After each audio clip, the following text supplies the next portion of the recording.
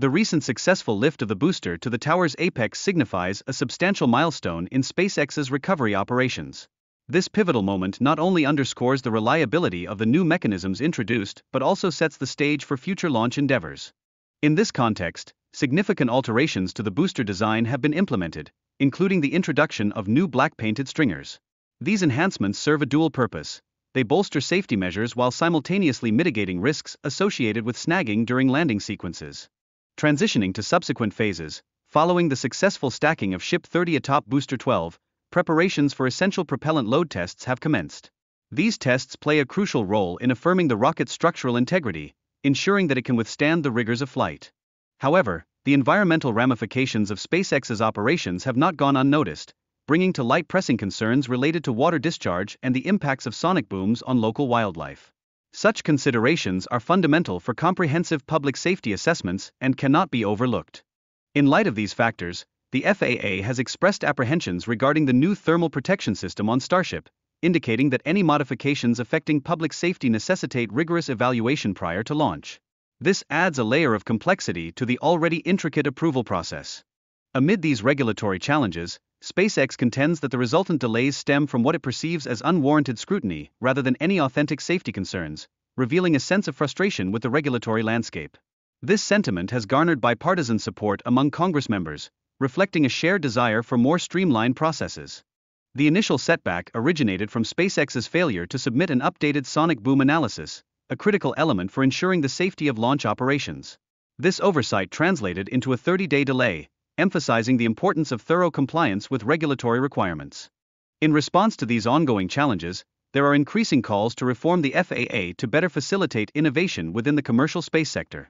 This reflects an urgent need for modernized regulatory frameworks that uphold safety standards while also promoting technological advancement. Despite its established status, SpaceX is being urged to implement additional safety protocols, notably the adoption of a safety management system and a whistleblower program. Such initiatives are instrumental in fostering a culture of safety that can withstand the pressures of rapid development. Furthermore, SpaceX has formally articulated its concerns regarding delays attributed to the FAA's extensive environmental analysis, stressing the need for a more efficient review process. This urgency is essential for the ongoing progression of its ambitious Starship initiatives. In a notable step forward, the recent static fire test of Starship 31 confirmed that all systems are operating as intended, marking a significant leap toward forthcoming flight tests. This critical test lasted approximately 7 seconds, a mere window yet pivotal in ensuring readiness for launch. In parallel, preparations for an additional launch pad are underway, highlighting the rapid advancements in SpaceX's infrastructure to accommodate impending flight tests. This development is crucial for sustaining the company's ambitious launch schedule.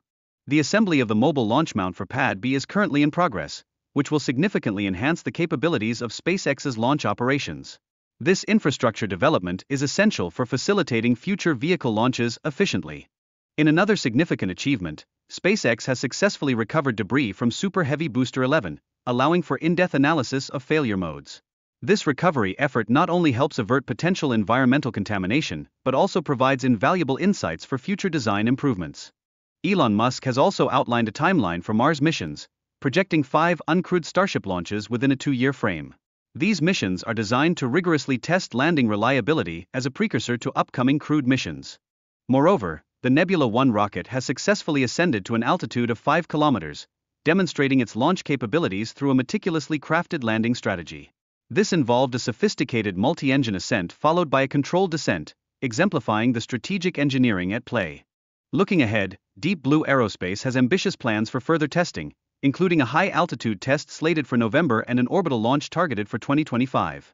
These developments underscore their aspirations within the space sector as they aim to create rockets capable of transporting substantial payloads. Notably, the Nebula 1 shares design parallels with SpaceX's Falcon 9, employing advanced 3D printed engines that have successfully passed static fire tests. This technological synergy positions Deep Blue Aerospace advantageously as it vies for a stake in the burgeoning commercial space market.